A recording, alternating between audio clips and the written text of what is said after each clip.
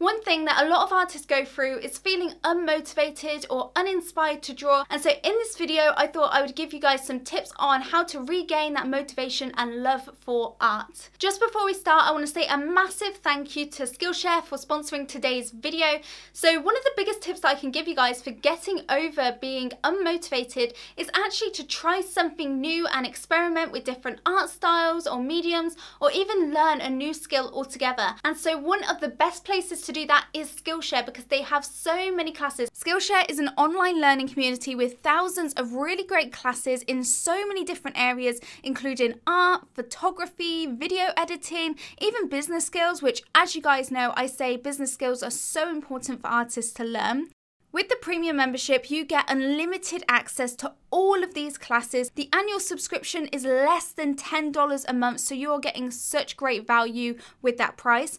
But what's even better is Skillshare is giving the first 500 of you that sign up 2 months completely free for Skillshare. So you can go and watch all of those classes and see for yourself how great it really is. So the link for that will be at the top of the description, so you can go and get 2 months free.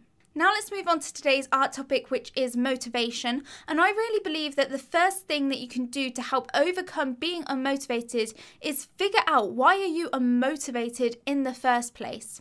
I believe that there's 3 big reasons why you might be feeling unmotivated. The first one being you might be feeling unconfident, you don't feel good enough with your art, and if you are feeling unconfident, you're not really going to feel motivated to do something that you don't feel confident about. The second one is you don't have any real urge to create. There's no real inspiration there, you don't feel excited, and it's just not really feeling like a big priority in your life right now. You just don't really have that urge to pick up the paintbrush or the pencil and go and create something. And the third big reason why you might be unmotivated is because you're simply not happy with your art. You're not happy with what you're creating. You might not like what you're creating, and you just feel in a slump, and that you have no real identity or style, or maybe you just don't know what mediums you want to use, and you just might be unmotivated because you have no real direction of what you want your art to go in. These are what I consider to be the 3 main reasons why you might be feeling unmotivated, but obviously every artist is different, and you might be feeling unmotivated for something that isn't any of these 3. But it's really important for you to sit down and think about the cause and the reason and the root of your issue. Why are you feeling unmotivated? But now let's go through some common ways to actually solve those issues that I just spoke about. The first one I said was no confidence. And tip 1 is don't compare yourself to other artists. I think this is one of the main reasons people feel unconfident or down on themselves, or that they're not good enough, is because they go on social media and they compare themselves to other artists that they look up to. And whilst it's good to look at other artists, you should draw positive inspiration from that and aim to be where they are, not put yourself down and think, oh, I'm not as good as them, I will never be as good as them. That is just negative. That's not going to help you get anywhere.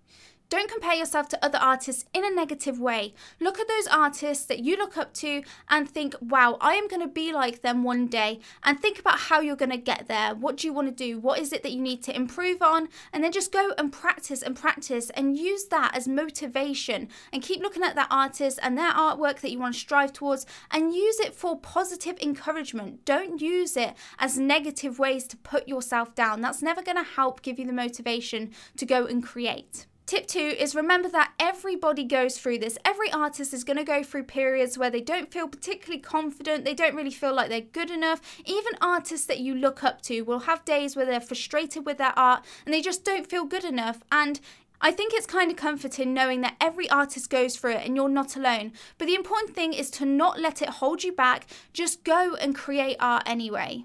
And tip 3 is really think logically about how good it will feel when you start to see your improvement. When you go and practice, and then you look back on your art and you see how much you've improved, that is going to make you feel so happy and motivated. If you just stay in this feeling of being unconfident, unmotivated, feeling like you're not good enough, then you're never going to get past that. If you don't create art, then you're never going to get better.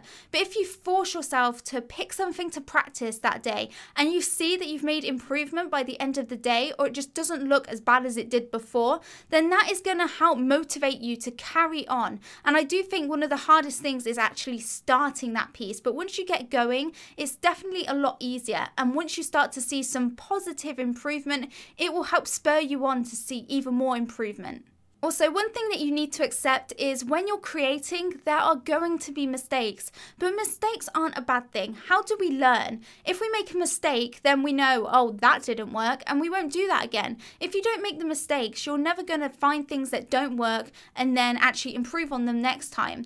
The best artists made tons of mistakes. The second reason for being unmotivated was having no urgency to create, no real inspiration. And my first tip to overcoming this would be set yourself goals that actually really excite you. Think back to when you was motivated. What was it that kept you excited to create? And really think about that and set yourself goals that you know are really going to excite you and get you in the mood to create. You'll need to actually think about what type of person you are. Do you perform best to small goals or big goals? Small little goals, for example, oh, I want to get one page in my sketchbook completed today. I want to practice hand studies today. Is it small goals that motivate you? So for example, if it is the fact that you want to do one page in your sketchbook today, are you going to feel good if you reach that and then reward yourself? Is that what is going to make you motivated? Or is it more the long-term big goals? For me, I prefer big goals. I don't really like having the small goals. I prefer having a big goal that I need a lot of time to actually achieve. So for me, for example, say with my YouTube channel, for example, if I wanted to say, oh, I want to reach this many subscribers by the end of the year, for example, and I would always make it a sort of target goal that is really unlikely to achieve, but not impossible. So I always set goals that are possible, but very difficult. And because I'm quite stubborn as a person, I will want to achieve it and I won't want to fail. So I will actually just work really hard to achieve that because I don't want to fail. I definitely think that if you set yourself goals, then you will feel more motivated because you actually have something to work towards rather than just like creating aimlessly. You'll have something in your mind that you are striving to achieve. Tip 2 would be to set dedicated time to create. Schedule in some time to actually draw and paint. And if you actually dedicate the time and allot your time in the day for this particular task, then you are much more likely to do it because you've set aside a time that you are meant to be creating. And I know a lot of you, if you've got responsibilities like a family and a full-time job, it can be very hard to find the time to actually create. And it doesn't have to be a particularly long amount of time per day. It can be like half an hour. Just draw for half an hour a day. I think it'd be really good to tie this in with tip 1. So schedule yourself some time for that day to create, and also give yourself a goal of what you want to achieve by the end of that session, because then you've achieved something and you've set yourself that responsibility that you've got to create art in that day. Tip 3 would be find inspiration. For me, I really like watching art vlogs, so particularly by Jazza. I love watching Jazza's art vlogs. I find that I get more motivated when I look at people working hard, not particularly seeing people draw well or this sort of stuff. I find it more motivating to see people working really hard to grow their art business. And that motivates me because if I see someone working really hard and I'm just lounging about watching them, it gets me really pumped and excited to go and work harder because I see what they've achieved and I just think, well, I need to work harder to get where they are because they deserved it and they worked hard for it, and I can get that too if I work hard. And I find it so inspiring to see people like Jazza that works really hard, has so many things to balance, and if he can do it and all of these other people can do it, why can't I do it with less responsibilities? That is what I enjoy watching, but you might enjoy going through Instagram, following your favourite artists and looking at what they've created. That might inspire you, or you might get inspired by listening to a certain type of music when you're creating your art, or going for a walk and looking at nature. That might inspire you. You need to learn for yourself, because I can't tell you what's going to inspire you, but you need to learn what kind of things in the past have made you really excited to want to go and create. The third reason for feeling unmotivated was being quite lost with your art, and some ways to overcome this is, firstly, tip 1 would be if you're bored, if you find that you're bored drawing the same thing over and over again, using the same medium over and over again, it's maybe a time for you to make a change. Experiment more, try something new, try a new medium, try a new subject matter.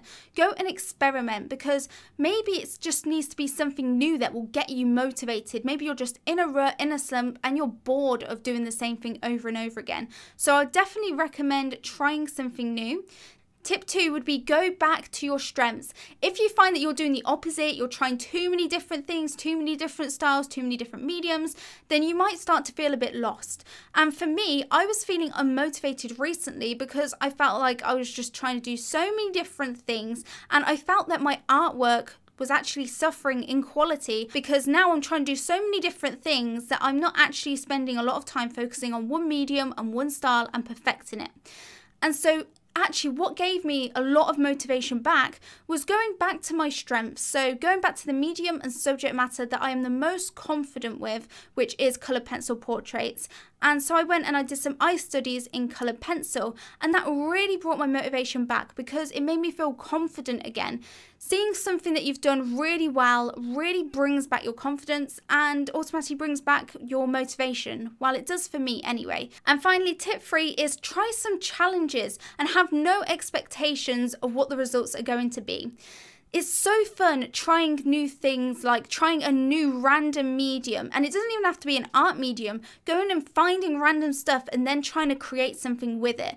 Having no expectations sometimes is a really great way at getting you motivated because you can just have fun with it. When we were young, when we were kids, often you'd just create lots of stuff with random stuff and it just was fun. As you get older, you tend to worry more about what people think and you're more cautious about trying new things. But sometimes it's just really fun to go and challenge yourself. There's a lot of challenges on YouTube that artists do, you know, stuff like the time challenges or like marker challenges, and there are so many different things that you could try, or you could participate in like monthly challenges like Inktober and stuff like that. Just try something new and try not to have so many high expectations all of the time. Not everything you're going to create is going to be a masterpiece.